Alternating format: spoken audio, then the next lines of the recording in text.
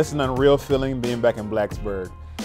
Always thought it'd be cool to have had that chance, but now that it's here, it's surreal. Like, it hasn't set in fully yet that I'm back home. It's full circle. I didn't leave the NFL. I chose to join Coach Fuente. Buffalo was an awesome place, but coming here is different. I've known and trusted Coach Fuente for a long time, and our paths changed, but probably 12 years ago, we joke and laugh. There would be a time where we'd be back together.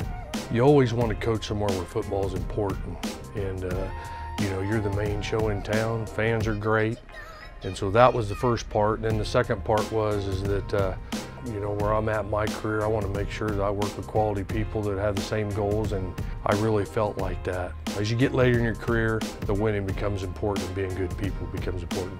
It's been a dream of mine to work at Virginia Tech. I'm from Virginia. I grew up watching the Hokies, and Coach Fuente is a guy that, you know, I've always wanted to coach for. You know, I've kind of watched him from afar the last few years, and I love the way he's built his program and has gone about things. So, you know, working at Virginia Tech was a no-brainer for me.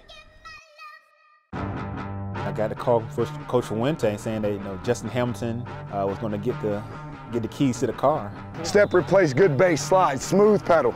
And he said the first person Justin thought of was myself. You're aggressive in this lane right here. Justin and I have been linked together since freshman year when he blocked the kick, and I returned one for a touchdown against UVA. It was a pretty cool thing to know that our relationship withstood the test of time. Jump it, Jay! Jump it, Jay! I got connected with Coach Hamilton first. We met each other from being out on the road recruiting. You know, one thing that I've always approached this profession in my job is, you know, I'm interviewing for my job every day. You know, you never know who you might cross paths with. Accelerate my feet through that contact on the tackle, right? Here we go. Justin came in, I believe he was a wide receiver. Over the 4 years that we were here, Justin played wide receiver, running back, safety, linebacker, corner, got the water when we got thirsty, but just a consummate pro, selfless teammate, and always put a team first. So I couldn't imagine a more perfect situation for me to come into being a full-time coach here at the D-line and having Justin calling the shots. I'm all for it.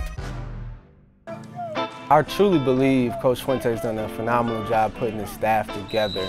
We all bring a different flavor to the puzzle. Starting with Jay Ham.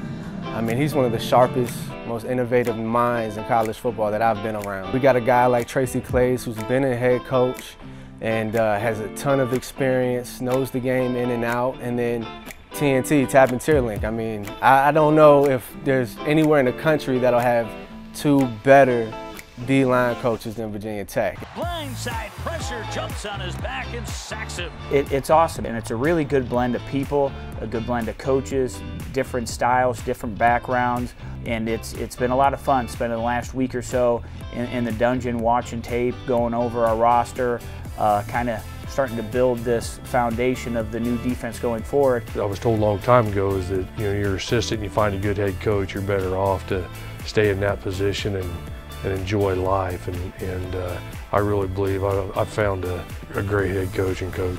It's been awesome just to get to know those guys and, you know, really know where they come from and, you know about their families and just know that they're genuine, honest, authentic men. That's what I've really enjoyed thus far about this job.